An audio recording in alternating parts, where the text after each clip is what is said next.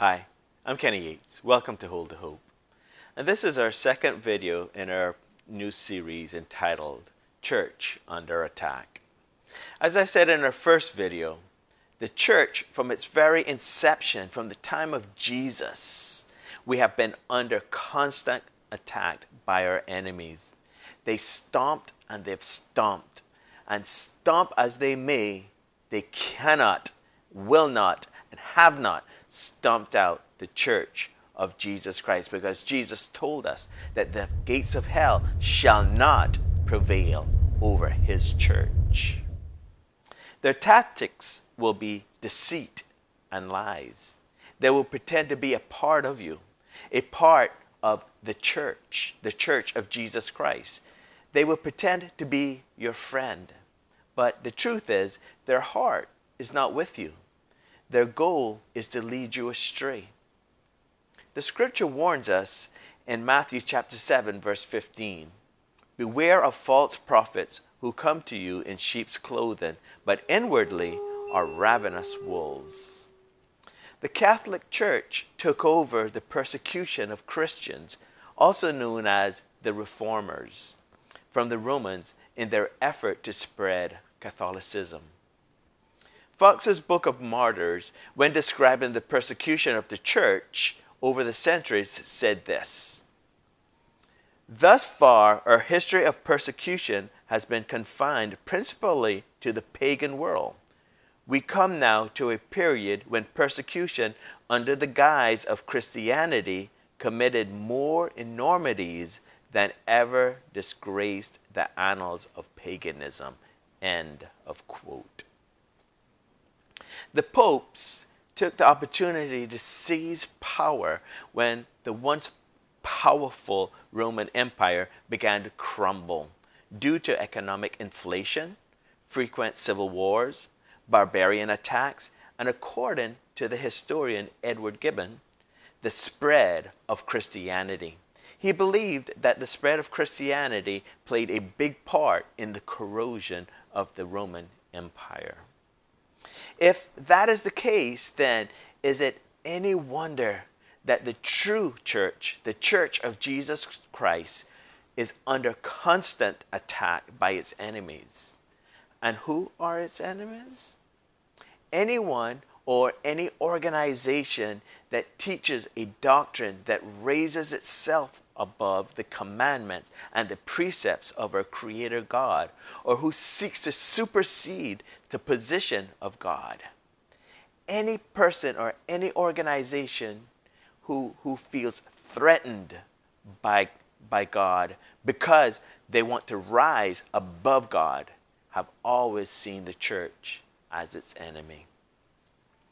As the Christians sought to humble themselves before their God, they refused to participate in the worship of other gods disguised as saints, coupled with their denial of the equality of man's word with the word of God. Thus, they were persecuted. Pope Innocent III authorized certain monks to be inquisitors, to inquire for and deliver over the reform to the secular power. Their power was unlimited, their accusations unquestioned. They proceeded against whomever they pleased, without consideration of age, sex, or rank. It did not matter whether the accuser was a man of integrity or a man of disrepute. His accusation was taken as the gospel truth against any and all Christians who were accused. They made being rich a crime equal to heresy, causing many of the rich to be accused of heresy, being favorers of the heretics. Friends or family, no matter how close, could not serve anyone imprisoned on account of religion. If they dared to give even a little straw for a little bit of comfort, or even a cup of water to soothe a parched throat, they would be persecuted or prosecuted for favoring the heretics. Not even lawyers dared to plead the case of his own brother. Things were so bad.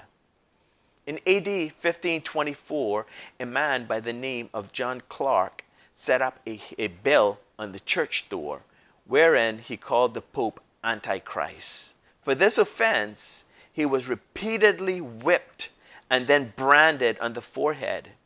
He also demolished some images or statues for which his right hand and nose was cut off, his arms and breast torn with pincers. Pincers are tools such as grips or pliers or claws or tongues and such things like that. He endured these cruelties with such fearlessness and courage that he was able to sing the 115th Psalm, which expressly forbids idolatry. After that, he was thrown into the fire and burned to ashes. Many persons of the Reformed persuasion were, and about this time, beaten, racked. And racked is stretched out on one of those racks that we talked about in an earlier video. Scourged and burnt to death in several parts of France, but more particularly in Paris and Malta and Lemesson.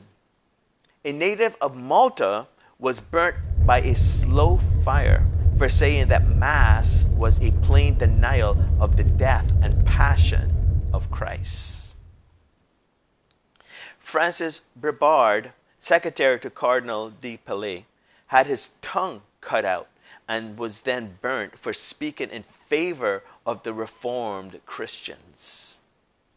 The belief is that when a Catholic priest stands before the altar, he stands there as a mediator between God and the people.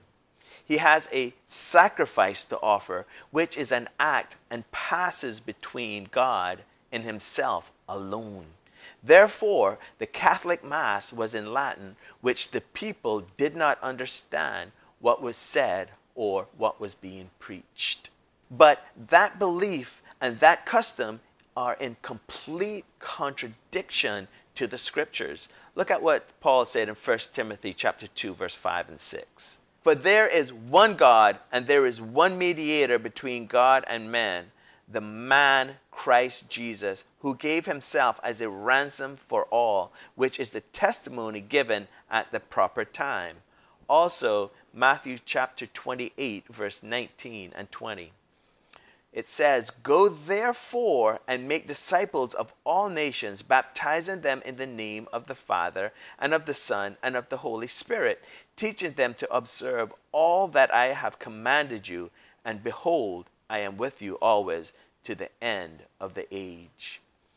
Paul makes it plain to Timothy and the church that we have one mediator between God and man. And that one mediator is our Lord and our Savior, Christ Jesus. And Jesus himself makes it plain that we are to teach the people to observe and to obey all that he commanded us.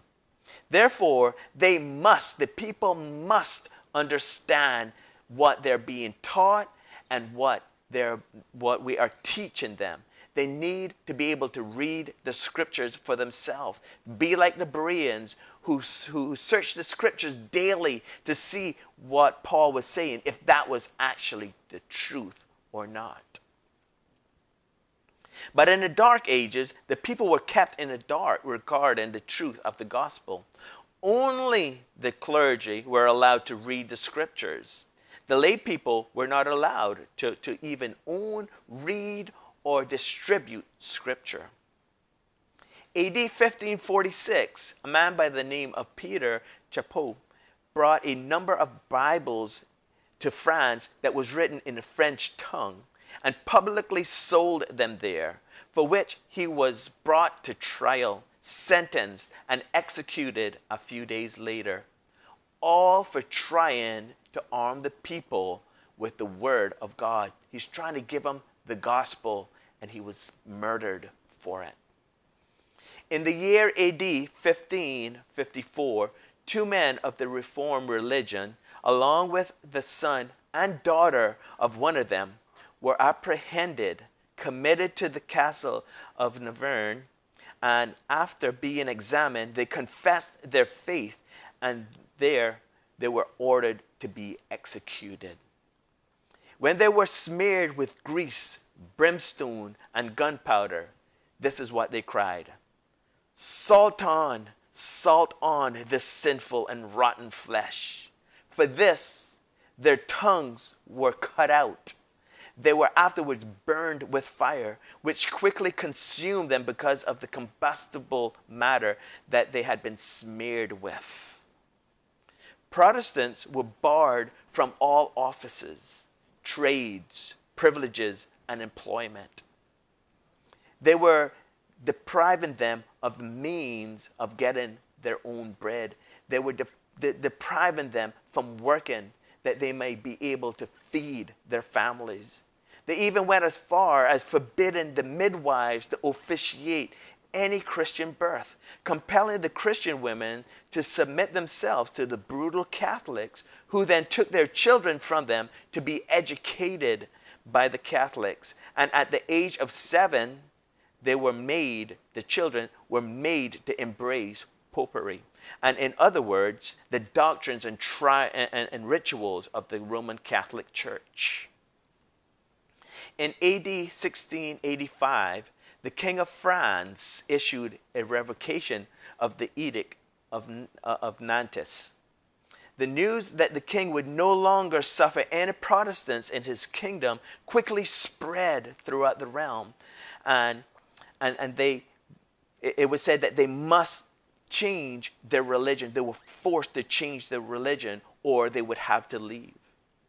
In every parish, which were popish governors and spies that were set over the Protestants, they all assembled the Christians and told them that they must, without delay, turn Catholics, either freely or by force. By refusing the order, the Protestants replied that they were ready to sacrifice their lives and estates to the king. But their consciences being God's, they would not so dispose of them. Immediately, the troops seized the gates and avenues of the cities, placing guards in all the passages, and entered there with swords in their hands and crying, and I quote, "Die or be Catholics," end of quote. In short, they practiced every wickedness and horror that they could devise to force them into changing their religion. But the Christian held fast to the truth that there is but one God and one mediator between God and man, and that is our Lord and Savior, Jesus Christ. They hanged both men and women by their feet or by their hair and smoked them with hay until they were nearly dead. Then they would bring them out and try to force them into recanting their Christian faith. And when they would not, they would put them back, hang them up, and smoke them again. By doing this so many times, and with other torments that they forced on these people, many were forced to yield to their request of recanting. Others, they plucked out all of their hair, all of their beards with pincers. Others, they threw into great fires, and then they pulled them out again, and then they threw them in again, and then they pulled them out, trying to extract a promise to recant. According to the Fox's Book of Martyrs, some of the Christians, they stripped naked, and after offering them most infamous insults, they stuck them with pins from head to toe, and they cut them with penknives and sometimes with red-hot pincers. They dragged them by the nose until they promised to turn Catholic. Sometimes they tied fathers and husbands while they ravished their wives and their daughters before their eyes. Multitudes they imprisoned in the most foul-smelling, unhealthiest dungeons they could find, where they practiced all sorts of torments on these people in secret. Their wives and their children they shut up in monasteries. The other atrocities perpetrated against the Christians by the Roman Catholic Church were so horrible that even their antagonists felt pity and compassion for them. Other evils and crimes committed by the Catholic Church in the name of religion were blamed on the Christians, such as the Crusades. The First Crusade was called for, organized, and launched by Pope Urban II in AD 1095 to AD 1099 in an attempt to recapture the Holy Lands. His principal objective was said to be the Christian reconquest of the sacred city of Jerusalem and the Holy Land, and the freeing of the Eastern Christians from the Muslim rule. They captured Jerusalem in July AD 1099 after massacring many of the city's Muslim and Jewish inhabitants. The Second Crusade was led by two Roman Catholic kings, Louis VII of France and Conrad III of Germany. The Knights Templars and the Roman Catholic Church acted as bankers. The Third Crusade, which was from AD 1189 to AD 1192, was an attempt by three Roman Catholic monarchs, Philip II of France, Richard I of England, and Frederick I, Holy Roman Emperor, along with most of the nobles of France, with various archbishops, bishops, with earls, barons, and gentlemen to a very large number. The Pope did whatever he could do to set forward this holy business, in sending his ambassadors and friars into France to stir up the people to follow the king and to contribute to his journey. It was granted to the king to gather of the Catholic Church of France by the Pope's authority the 10th part of all their goods for 3 years. Upon this condition, the king likewise would grant to the Pope the 20th part for so many years after, to be gathered of the said Church of France, which they all agreed on. The Fourth Crusade was authored by Pope Innocent III and was launched in AD 1202 to AD 1261. He was young, enthusiastic, and ambitious for the glory of the papacy. He revived the plans of Pope Urban II. Neither emperor nor king answered his summons, though, but a number of knights, and which were mostly French, took the Crusaders' vow. So to make a long story short, the Crusades were not organized, they were not led, they were not fought by the Christians, also known as the Reformers. So, in summary, the Christian church has been infiltrated, subverted, imitated by impostors pretending to be Christians but are not. It has been persecuted by the same said ones that are pretending to be Christians, which then gives Christianity and Christians a bad name. The Roman Catholic Church has severely persecuted the Christians, also known as Reformers. They tortured, humiliated, and brutalized the Christians in a gruesome attempt to convert them to Catholicism. Their property was confiscated. They were denied jobs. They were denied positions. They were even denied the ability to feed their own families just because they were Christians and they refused to convert to Catholicism. Even in this day and age, Catholics do not usually identify as being Christians, but they identify as being Catholic. History has blamed the Crusades on the Christian faith, but the truth is, it was not the Christians, but it was rather the brainchild of the leader of the Roman Catholic Church, Pope Urban II.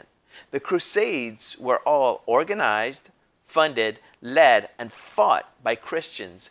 Meanwhile, all of this was going on, the Christians were being murdered burned at the stake, crucified, tortured, and massacred by the hundreds by the same organizers of the Crusades that they are blamed for. It has always been that the Christian church has been blamed for crimes that they did not commit.